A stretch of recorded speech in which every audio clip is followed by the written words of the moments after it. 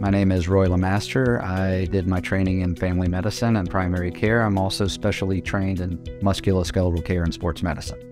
So my philosophy is to partner with patients to come up with ways that they can be involved in their health care. I like to teach patients in order to be able to take care of themselves with lifestyle changes rather than just treat with medications. I like to partner with patients for them to be able to be involved in the medical decision-making as well as take an active role in their health care as well as their musculoskeletal care. For the last 10 years, I was a faculty member with the residency program, which really got into my interest of teaching.